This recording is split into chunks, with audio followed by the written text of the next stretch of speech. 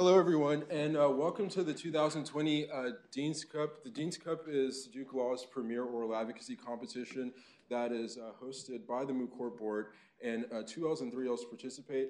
This year, we were able to have 30 participants enter the Dean's Cup, and we narrowed that down to 8 semifinalists, and we've been left with the lucky 2 we have here today. Before we get started, I'd like to thank a few individuals. First of all, I'd like to thank the Dean's Office, Professor Andrew Sear, Professor Metzloff, the Clerkship Office, and the Events Office, who have all been very instrumental in putting the Dean's Cup together.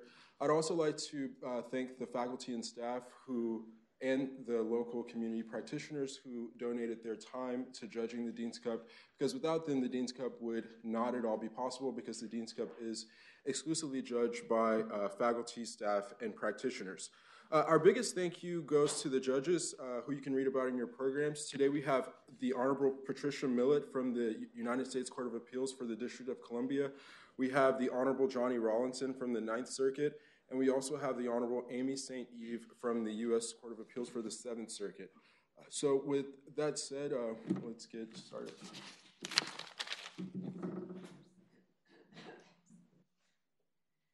All right, so this year's problem is Manning v. Caldwell. At issue in Manning is a Virginia statute that permits the civil interdiction of habitual drunkards, which then subjects individuals to criminal statutes restricting the possession and consumption of alcohol. The plaintiffs, respondents here tonight, are homeless individuals living in Virginia with alcoholism. The questions presented are: 1, whether Virginia's statute permitting civil interdiction of habitual drunkards violates the Eighth Amendment's prohibition against cruel and unusual punishment, and 2, whether habitual drunkards is unconstitutionally vague in violation of the 14th Amendment. We do ask that while arguments are ongoing, please remain in your seats, silence your phones, and refrain from talking. Enjoy.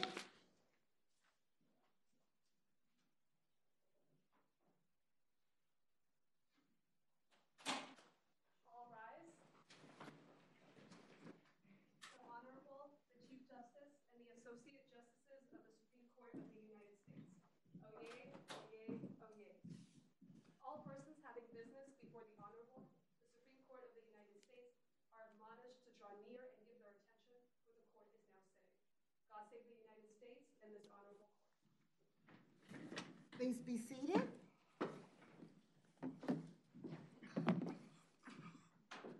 Good evening, everyone.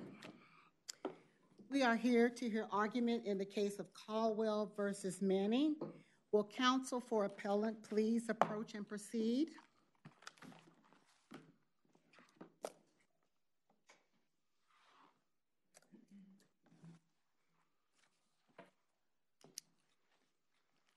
Madam Chief Justice, and may it please the court.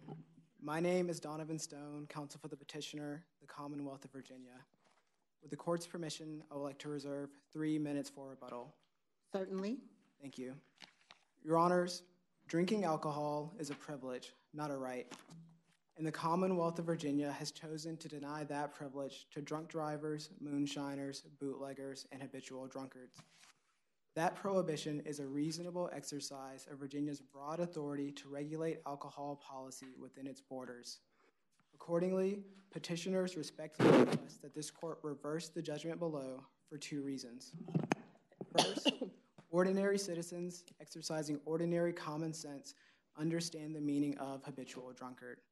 And second, it does not inflict cruel and unusual punishment to prosecute individuals for their harmful conduct.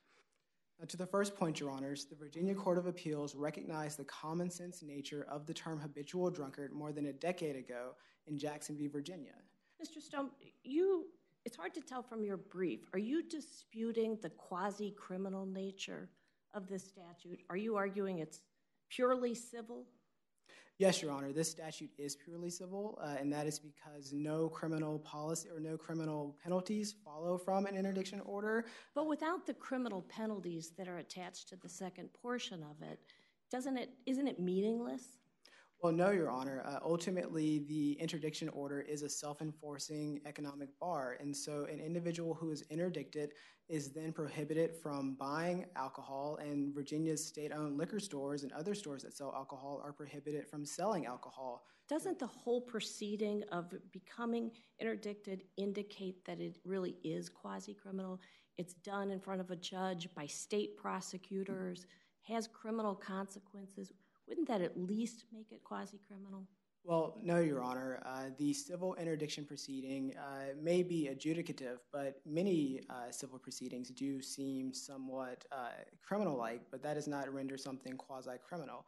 However, even if the statute were quasi-criminal, it would still receive only reasonable review for reasonable clarity. Well, it's not just that you have a purchase limitation once you're adjudicated a habitual drunkard. It's suddenly you are subject to arrest, as some of these plaintiffs have been 10, 20 times, just for being in the same park as a can of beer or in a Walmart store where wine is sold. And so why doesn't that distinguish this case from others and make it clearly quasi-criminal in its consequences? Well, Your Honor, those issues would ultimately get to the prosecution of whether or not an individual, whether or not there was probable cause for an individual to be prosecuted or arrested, and so that would really get into. But you don't dispute that there was probable cause in the two instances I referenced, which come from this exact case. I didn't hear you confessing error in your brief. Well, Your Honor, it's unclear from the record whether or not there was probable cause, and respondents have not pled a Fourth Amendment. Well, it's an attempted possession, and so I suppose it seems like when someone is in the vicinity of alcohol, they've been arrested. I mean, you don't dispute those facts, do you? You can't for purposes of this stage of the proceeding. Well, no, Your Honor. Of course, these individuals can be. And you didn't dismiss those prosecutions. No, For the state, you didn't dismiss them. Well, the record does not state whether or not these individuals were prosecuted. It does say that they were arrested, and so we do not know whether or not they were actually prosecuted. That's not clear from the record. However, constructive possession is a very normal standard, Your Honor, and individuals are frequently arrested for being in constructive possession of firearms, for example. But this is what happens once you're adjudicated a habitual drunkard. This entire world of criminal prosecution and perpetual criminal responsibility, at least for folks that are alcoholics who cannot control their behavior. They're perpetually in a state of violation, just waiting to be arrested. Respectfully, Your Honor, I would push back against that characterization. This interdiction order is not perpetual. Individuals can petition the state to have an interdiction order amended or canceled. No, but as long as they're covered by it. I mean, you can get it amended or canceled if you're no longer subject to the disease that these plaintiffs are subject, to which they're subject. But if they're still suffering from their disease, then they are in a state of perpetual culpability, and they're just waiting to be arrested, it seems like. Is that wrong? Well, Your Honor, ultimately, petitioners do recognize that these individuals do have a disease, and they are a vulnerable members of our society. However, Virginia is within its rights to take a hard-line stance on continued alcohol abuse. Is that a yes or no to my question? I'm sorry. Well, yes, Your Honor. These individuals are in a perpetual state of culpability, just waiting to be arrested. Well, no, Your Honor. They're not in a perpetual state of culpability. They are not prosecuted until they have committed some sort of harmful act. No, but doesn't the record support the justice's question? Because they've been arrested 20, 30 times for the same thing. Well, yes, Your Honor. These individuals have been arrested multiple times for public intoxication and for violating their interdiction orders. Not only for public intoxication, but for also constructive possession, which is a very broad concept. Well, yes, Your Honor. However, that broad concept does not turn this statute into a quasi-criminal statute. Why not? Well, ultimately, Your Honor, because it is entirely civil, and as I stated earlier. How can it be entirely civil if there have been this number of arrests? Well, Your Honor, it is entirely civil because prosecution does not necessarily follow an interdiction order. However, respondents or petitioners submit that even if this law were quasi-criminal, or even criminal for that matter, it would not be unconstitutionally vague, and that is because the statute provides fair notice to individuals and adequately limits law enforcement discretion. How does it provide fair notice? What is the definition of an habitual drunkard?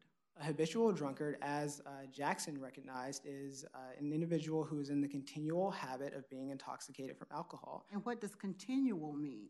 Well, Your Honor, as an initial matter, Your Honor, due process clause does not require that a law state with mathematical precision what is being required. However, we do know in the continual habit definition that an individual whose continued alcohol abuse renders them a risk of harm to the public or themselves is a habitual drunkard. Well, the problem is it must give reasonable notice to an individual as to what conduct is being prohibited, and continual to one person may mean one thing and to another person may mean another thing. So how are we to conclude that the Commonwealth has given notice of how one will know if he or she is in a continual state of drunkenness? Well, Your Honor, ultimately, due process does not require, as I stated, mathematical precision. In fact, this law is... I don't think anyone's asking for mathematical precision. We're asking for a functional definition. Well, Your Honor, petitioners submit that the continual definition is functionally adequate, and that is because... Well, do they have to constantly be in this state? No, Your Honor. Isn't that what continual means? These individuals aren't constantly intoxicated, but they certainly constantly pose a risk of harm to the public or themselves. Okay. What if they're intoxicated once a week? Is that continual? Even if they were getting intoxicated once a week, that may or may not be continual intoxication, but it is a... Wait. I'm sorry. May or may not be? What kind of answer is that? Well, Your Honor, the point here is to focus on the fact that these individuals are, in fact, a continued risk of harm. Again, we're trying to ask you what you mean by continued. Do you mean every day? Do you mean regularly every weekend or once a week, as our Chief Justice asked? I mean constant. These individuals are constantly... Okay, so constant to me in the definition would mean 24/7. Yes, Your Honor. These individuals, through their continued alcohol abuse, are constantly a threat. So the statute only applies to people who are drunk 24/7? No, Your Honor, not individuals who are drunk 24/7. Oh, they're alcoholics 24/7. No, Your Honor. And they're homeless 24/7. Is that what you mean? That is not at all what I mean, Your Honor. This statute does not, as an initial matter, the term habitual drunkard is not a proxy for homeless alcoholic. Now, certainly there may be some overlap. It may be true that all habitual drunkards are alcoholics, but not all alcoholics are going to be habitual drunkards. All of the plaintiffs here are homeless, aren't they? Yes, Your Honor. And that's what the class, or purported class is. Yes, Your Honor. However... So go on, tell me. I'm still rather baffled as to the definition here. Well, Your Honor, the term habitual drunkard applies to individuals whose continued alcohol abuse threatens harm. That's constant. What harm? A risk of harm to the public or themselves. What's the harm? I know you've used that phrase in your brief, but then I never heard. What is the record here for, say, Mr. Manning? What threat to the public has he been? Well, Your Honor, the key is that it is a threat to the public or oneself. Any individual who is drinking to excess at the rate at which respondents drink are certainly posing a risk of harm to themselves. Where is the risk of harm coming from? That's not in the definition. That's not in the statute. Where are you pulling that from? Well, the statute requires that an individual to have shown himself to be a habitual drunkard, and one can only do that through his own harm. Where is that coming from? What's the case authority you're relying upon for that proposition?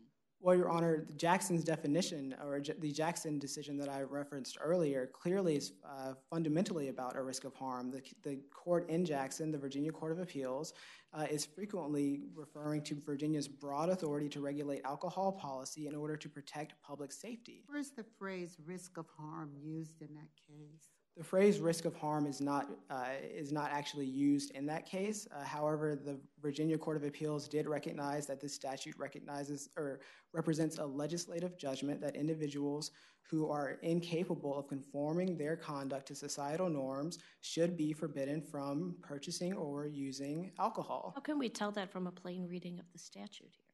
Well, Your Honor, a plain reading of the statute requires looking at the statute as a whole, and you'll see that habitual drunkards are not the only category of interdiction.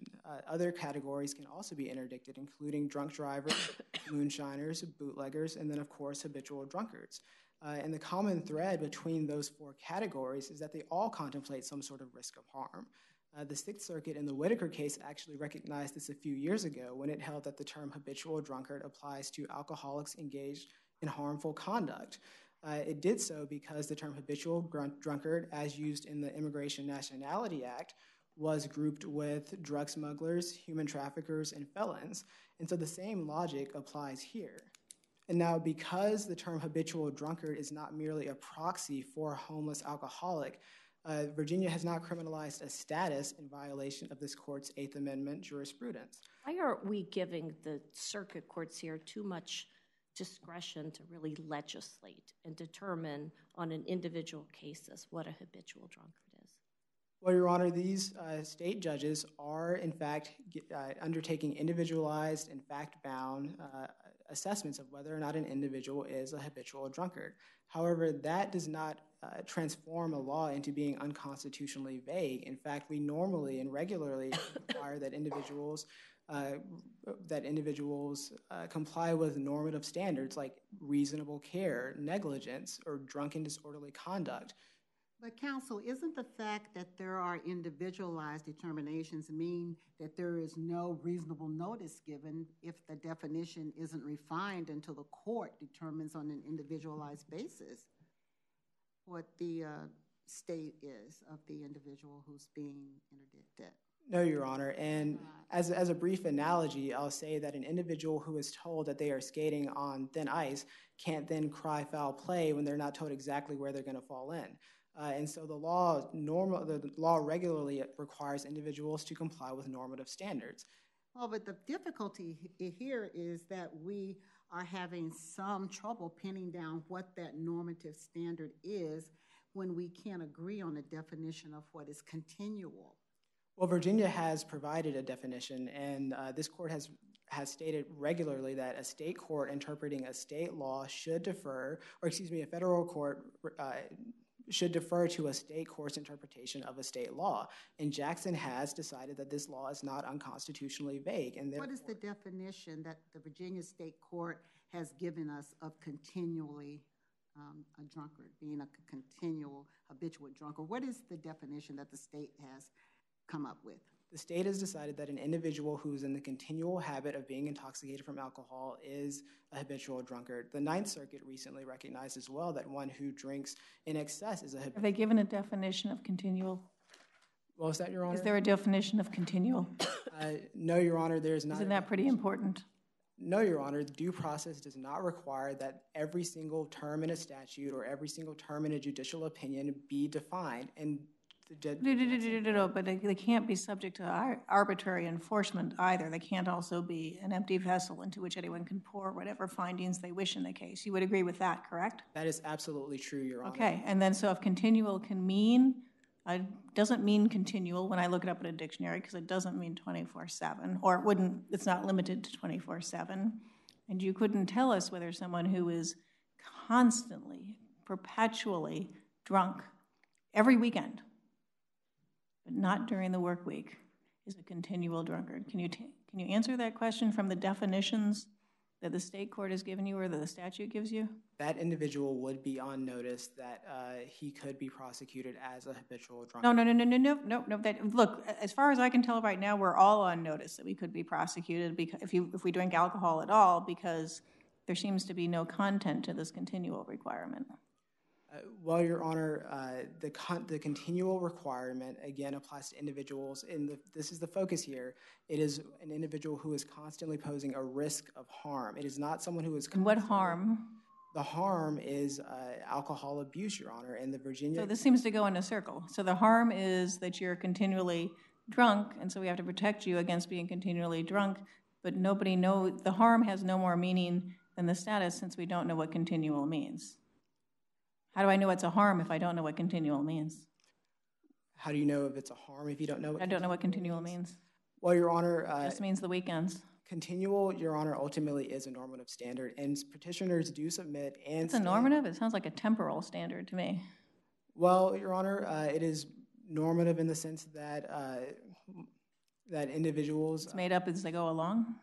No, Your Honor, it's not made up as they go along, and the state court judge is going to undertake an individualized and fact-bound inquiry into whether or not someone is a habitual drunkard. Now, briefly, I would like to use my 1 minute left to discuss the Eighth Amendment issue, and there is no limiting principle to respondents' Eighth Amendment theory. Now, the Fourth Circuit... Alcoholism a status you couldn't punish? You agree you can't punish alcoholism? You cannot punish anyone for being an alcoholic, no, Your Honor. And can you punish someone for being homeless? No, Your Honor. No, but if you put the two together, Well, That's the statute. These individuals are not being punished for being homeless alcoholics. These individuals are being punished for harmful conduct. And Be an alcoholic in public, which is just another way of saying be an alcoholic without any home other than the public streets. This statute does not apply only to homeless alcoholics. This statute yes, would all homeless alcoholics be habitual drunks? No, Your Honor. Only individuals who have been interdicted as a state court because they pose a risk of harm to the public. And so it would not be all homeless alcoholics. So it's your position that just being a homeless alcoholic doesn't pose a risk? I see that I've run out of time. May I briefly conclude? Yes, please. No, Your Honor. Just being a homeless alcoholic does not mean that you pose a risk of harm to the public. Thank you. Thank you, counsel.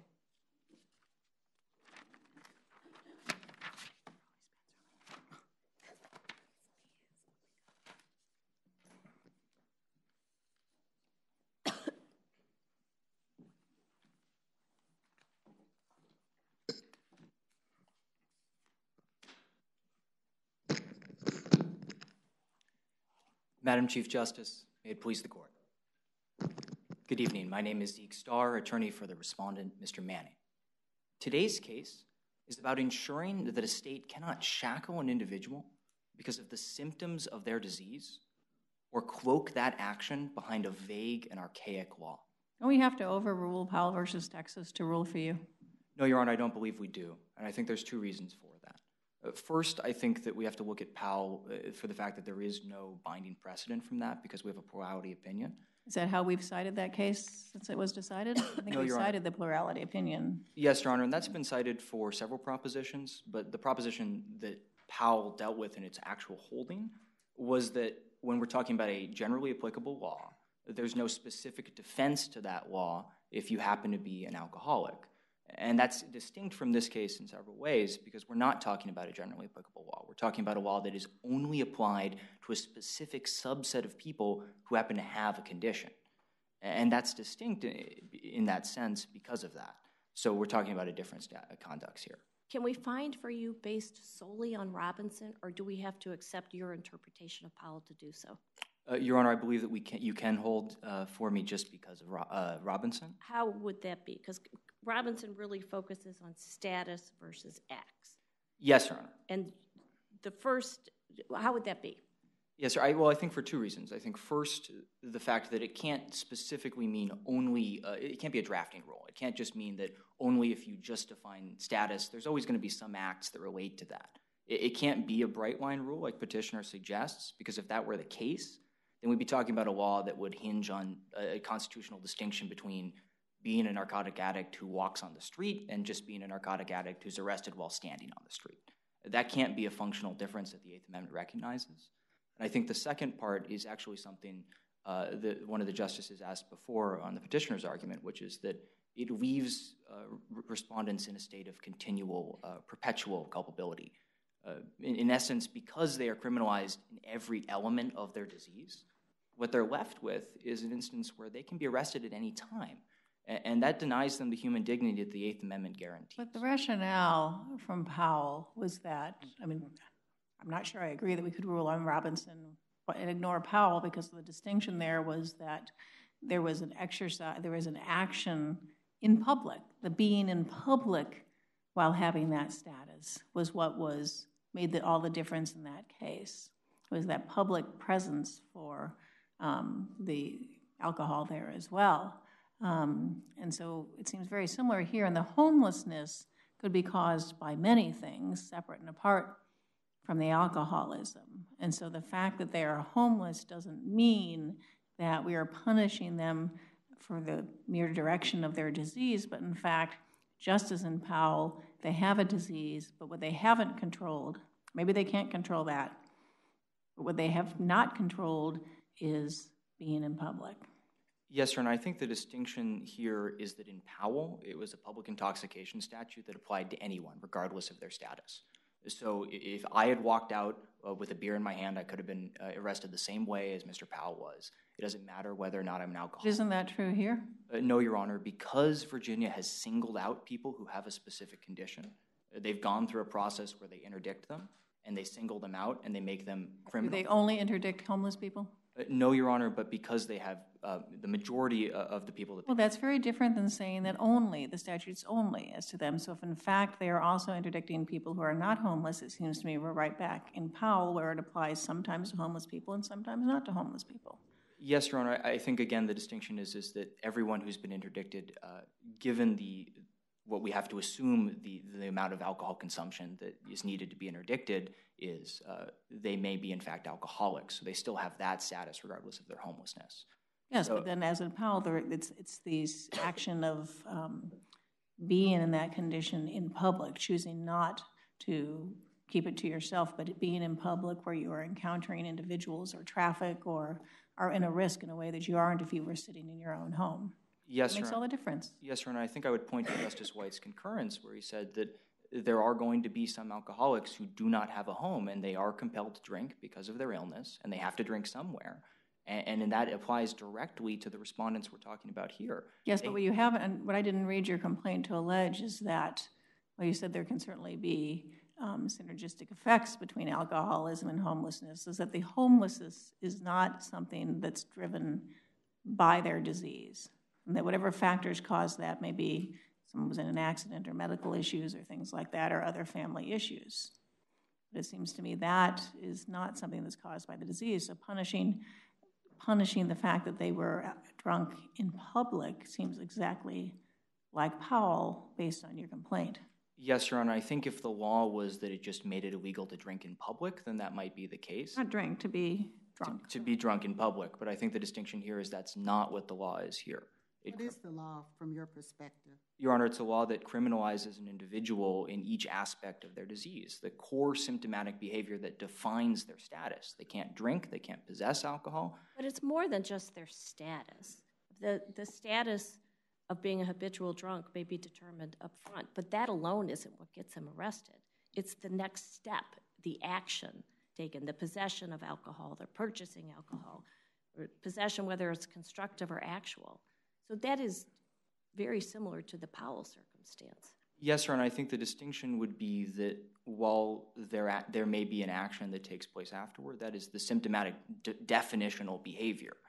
No one was insinuating in Powell that being an alcoholic requires that you go in public. The difference here is that all the actions that define their disease are only criminalized for them, not for anyone else. And they're singled out because of that. And I think what if we replace this with a drug addict and the statute pertained to drug addicts instead of alcoholics? Would you make the same argument? Your Honor, I think the distinction there would be that in Virginia it is illegal for everyone to use a narcotic, if we're talking about, heroin or something like that, like they were in Rawlinson. What about in states where marijuana is legal? Your Honor, I think that would be a different question, but we'd have to still think about the fact that whether or not the element of the interdiction was specifically targeting only people that had some disease. If it was targeted toward a narcotic addict. Yes, Your Honor. Which would be similar to an alcoholic. Yes, Your Honor. Different drug, different choice. Would you differentiate between the two?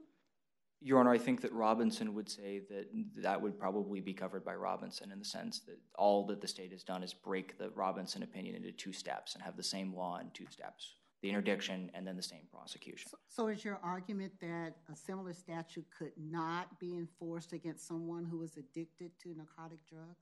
Your Honor, I think that it would be a closer question because certainly there is a public harm component that's been recognized by this court and other courts in terms of narcotics use and narcotics trafficking. That's different here. Petitioner talked a lot about a public harm component, a personal harm component. That's just not present in the statute. Just use. Yeah, just narcotics use, not trafficking. That's separate. But if somebody is addicted to drugs and they're homeless and the same statute applied and they're determined to be a habitual narcotics abuser, would you be making the same argument? And if not, how are you distinguishing alcoholism from an addict? Yes, Your Honor. If an individual was compelled or addicted to narcotics, and in that state it was legal for people to use those narcotics, then we would be talking about the same law. The distinction here, because of that, that's the same element we're talking about, because it is legal for everyone to do that.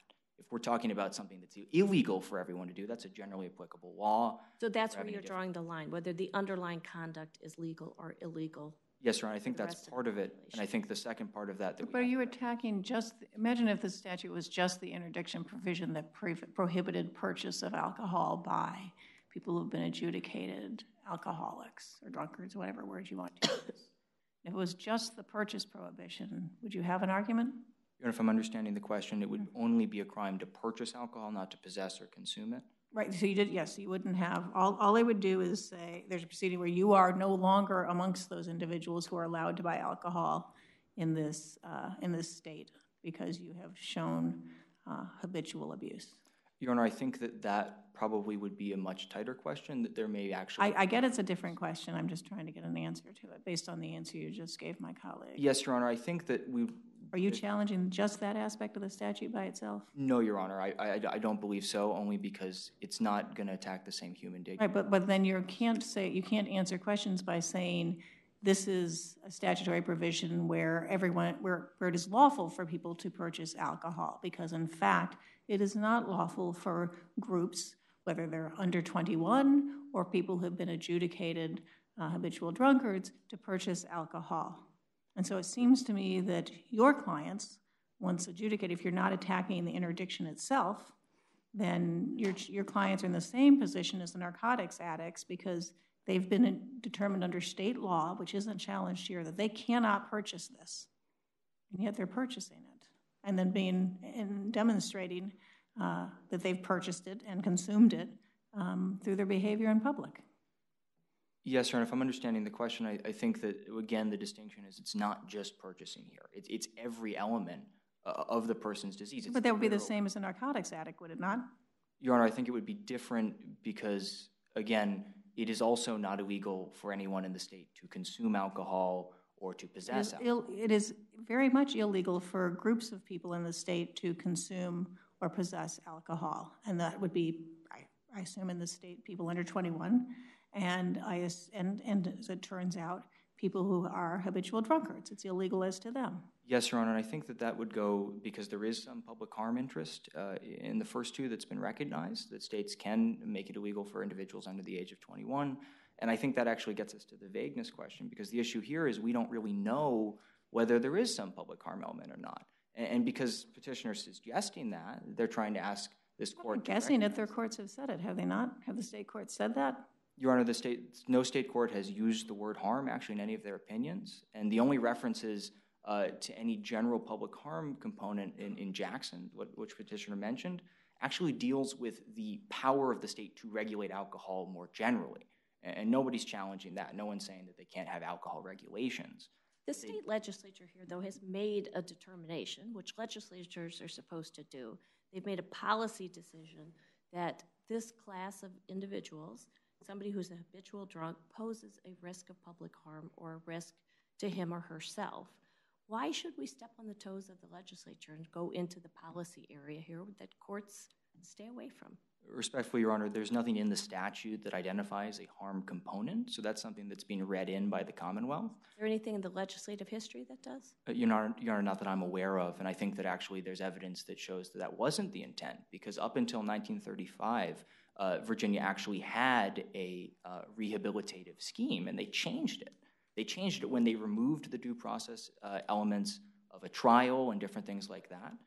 And that actually corresponds to a period in history where terms like habitual drunkard were used interchangeably with things like vagrant. And that's what we should be concerned about here, because what we're talking about is... Well, how would your Eighth Amendment argument that you can't punish people based on compulsive behavior they can't control, how would that apply to a pedophile who's watching child porn, and let's say it's virtual child porn, so you can't rely on the harm to the child? Yes, Your Honor, I think the distinction here again is that it is a general state law that makes it illegal for anyone to engage in watching. But for your Eighth Amendment argument, that's all about we cannot punish people. The Eighth Amendment prohibits punishing people for conduct they cannot control. No, Your Honor, I think the distinction is that it prevents the singling out and criminalization of an individual's entire condition or status. And it prevents that when we're talking about an individual who is singled out from the rest of the population. I don't think that's the same. Pedophile is not single. Oh, go ahead. Counsel, are you raising your vagueness challenge on behalf of your clients or on behalf of others who may be interdicted under this statute? We're challenging the statute itself, Your Honor. On the behalf of your clients or others? On behalf of our clients. And do you have standing to challenge the statute on vagueness grounds on behalf of your clients? Yes, Your Honor. How do they have standing? Is it disputed that their conduct falls within the language of the statute? Yes, Your Honor, I believe it is, and I think that we should look to how this court has dealt with other vagrancy laws. There's simply no core example here for us to look at. There was a conversation that this panel had with petitioner for almost 10 minutes where we could not discern what the definition was, what the core case was. So if this court can't figure it out, then somebody with common sense walking down the street certainly won't. There's no question that your clients fall within any definition of habitual drunkard. Your Honor, I believe there is, I think for two reasons. First, because there is no evidence on how my clients were interdicted in the first place. We don't know what level of drunkenness. We're not talking about evidence at this stage. We're talking about what you've pled. It's a 12B6 motion to dismiss. And I think that... And you've alleged, despite why they were found to be habitual drunks, you've alleged that they have a craving to use alcohol, that they pathologically pursue alcohol use, that they've been unable to maintain sobriety. Under any circumstances, wouldn't they fall within habitual drunks?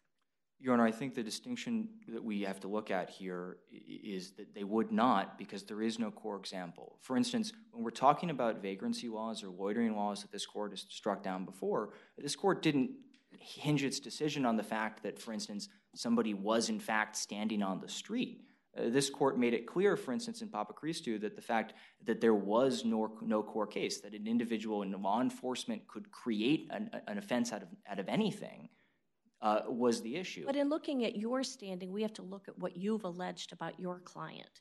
And you've alleged that they're alcoholics who can't control themselves, who drink all the time, and it's part of their disease. How could, with those facts, how could that not be a habitual drunkard? Your Honor, because the law is so vague that we do not know what conduct it covers whatsoever. Under any definition of continual, why wouldn't your clients fall within the definition of continual, regardless of how we define it?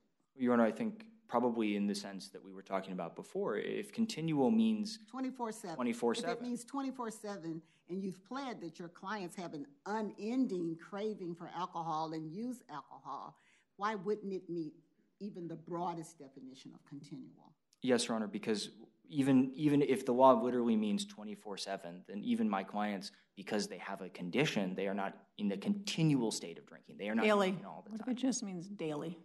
Daily, Your Honor. I think the same issue applies because Virginia doesn't give any notice on that issue, and my clients are not necessarily drunk every day. They weren't necessarily drunk every single day when they were interdicted. That's what your pleading implies. Yes, Your Honor. I think they're constantly using alcohol. Yes, Your Honor. I think that gets to the fact that we know that there has to be some other element that's being applied here to delineate. I'm sorry. No, you go ahead. Go ahead.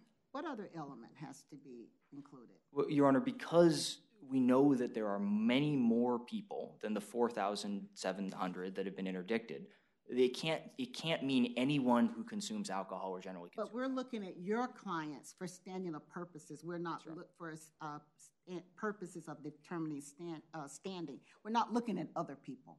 Yes, Your Honor. So we're confined to the facts pertinent to your clients.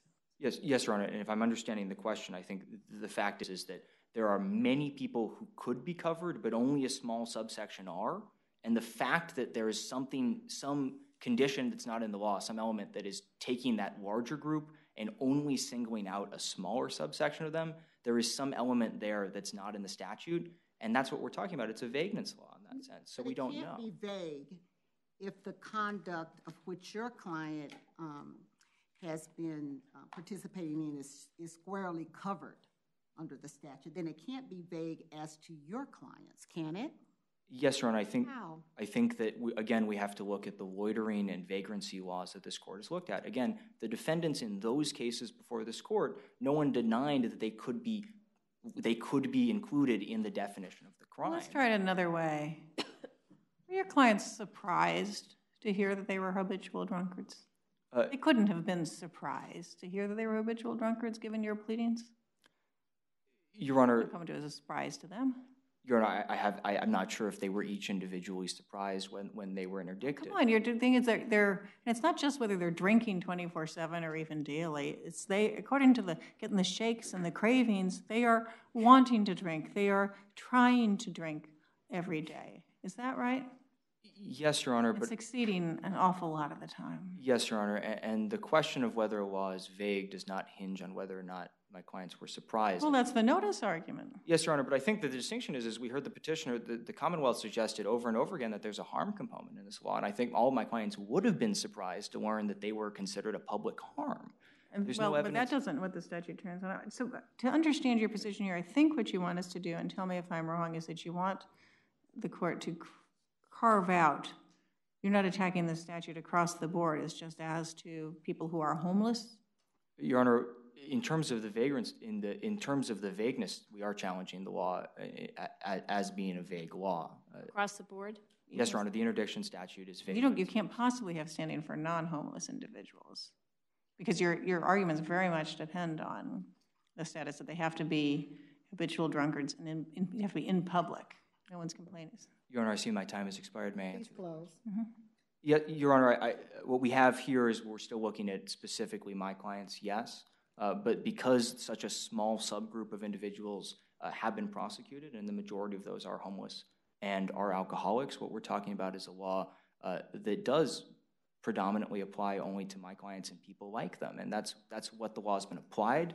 That's how it's been used. And that fact makes it the type of vagrancy law this court has looked very closely at. For the foregoing reasons, we ask that you affirm the Fourth Circuit's ruling. Thank you, counsel. Rebuttal?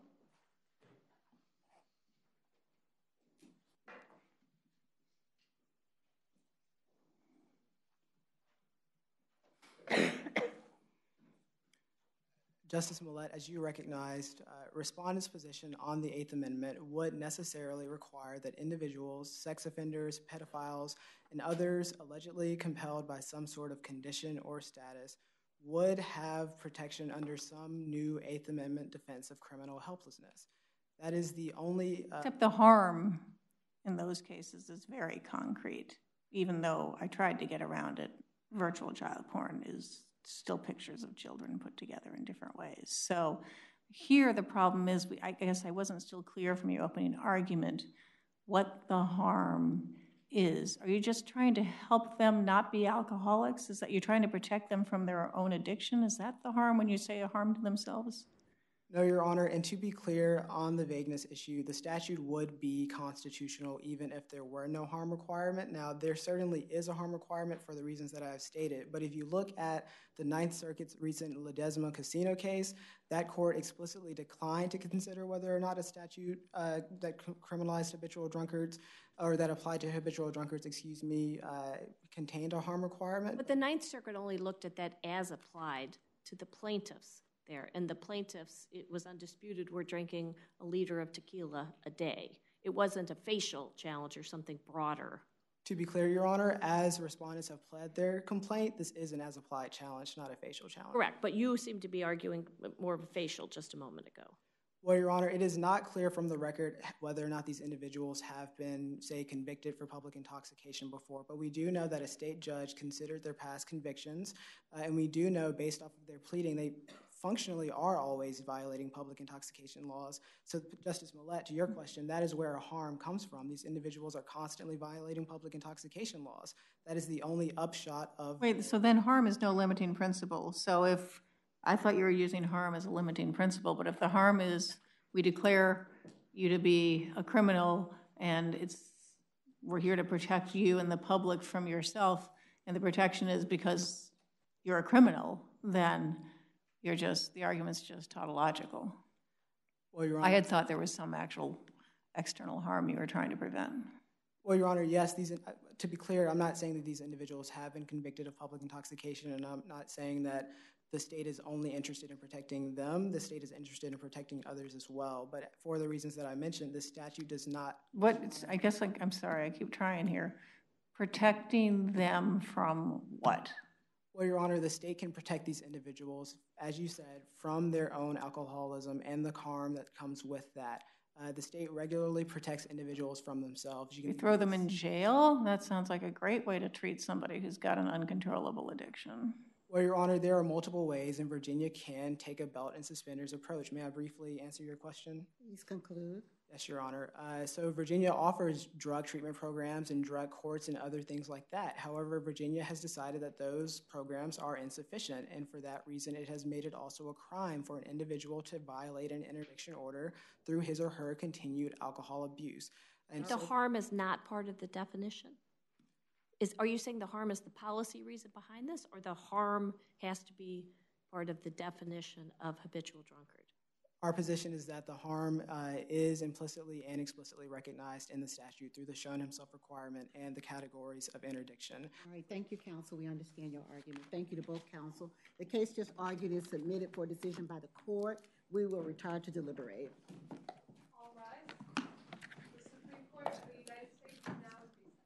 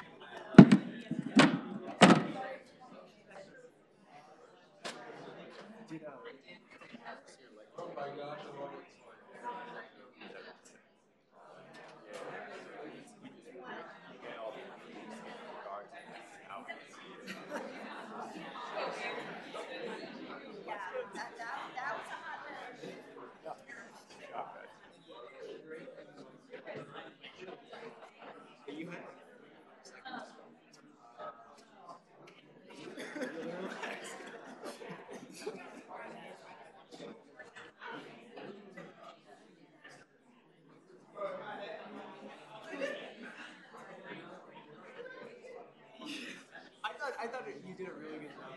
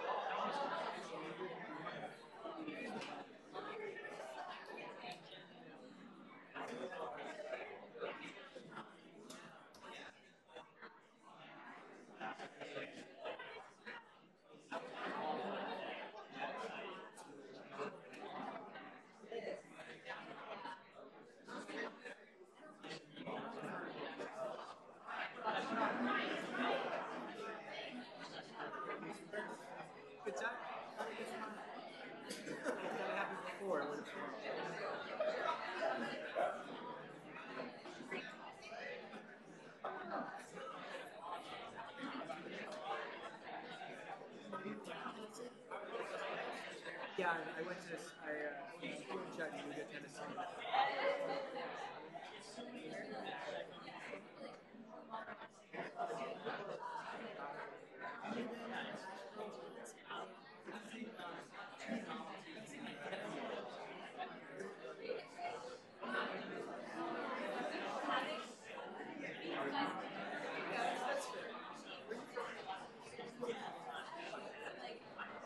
I've only been to Austin once. I think it's changed so much.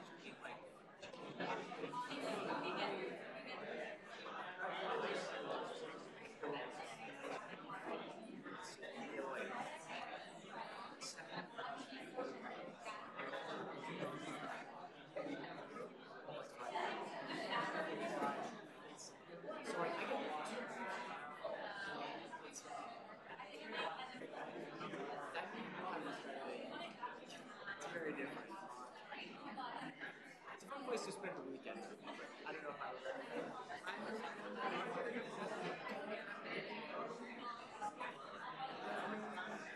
So, I live like really close to downtown. The neighborhood I live in, it's like traditionally small. Just like high-rises are down. It's just like down.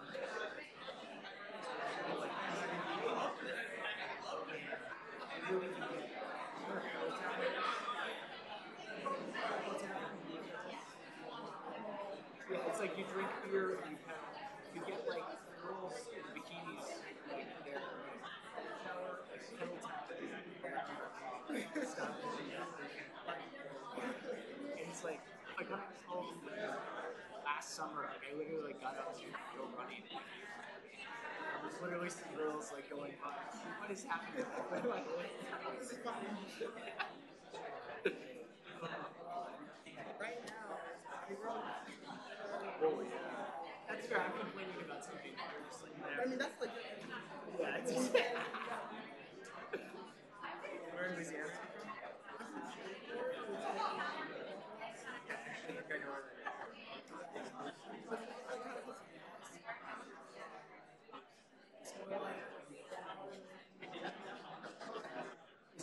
How far is it? Okay, so that's what I think.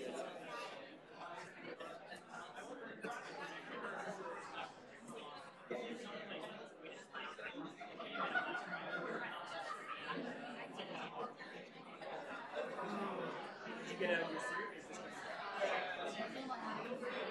That's what I was thinking, like, I'm sure I can get you up.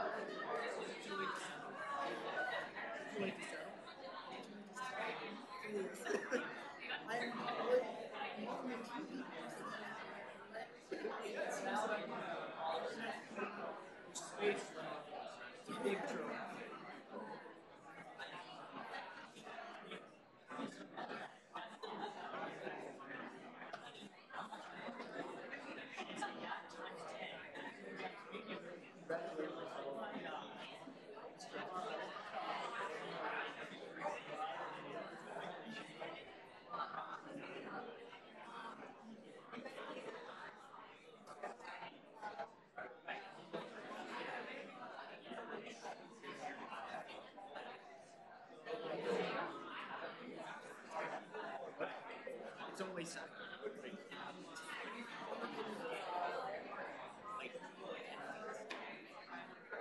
I thought it was like 8 o'clock. It's like that thing where I felt like I'm taking time to sit down, and that probably works.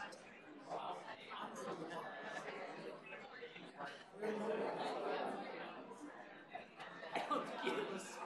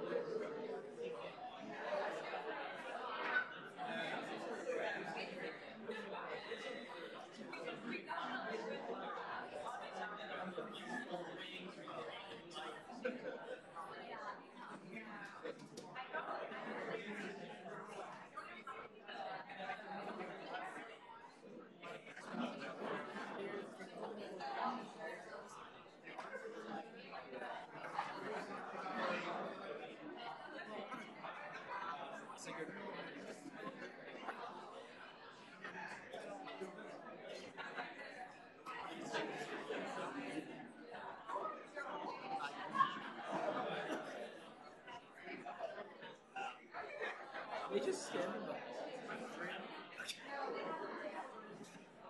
I'm kind of hoping they're just like up.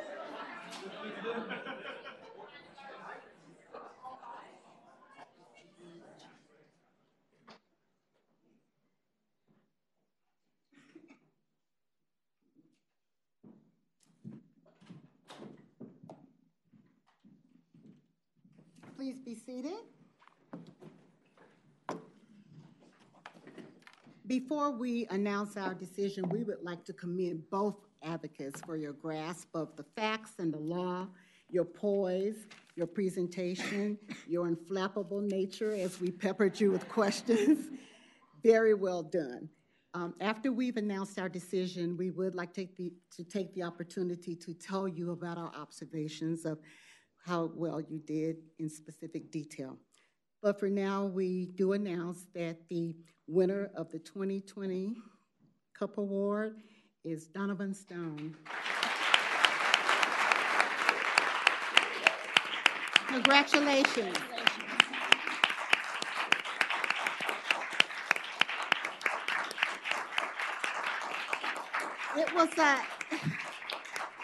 It was a very difficult decision. You all both did an excellent job, and we commend you for your dedication and commitment to developing your advocacy skills. We can tell how hard you worked on developing your arguments, and we were very impressed with the amount of work you put into your arguments and your incredible delivery of those arguments to us. So with that, I'll turn to Judge Millet to give you some specific comments. Okay, well, great. And it is very true that you were both spectacular. I don't know if you have family and friends here or watching him on video, parents, money very well spent on tuition and effort, and your students are working very, very hard.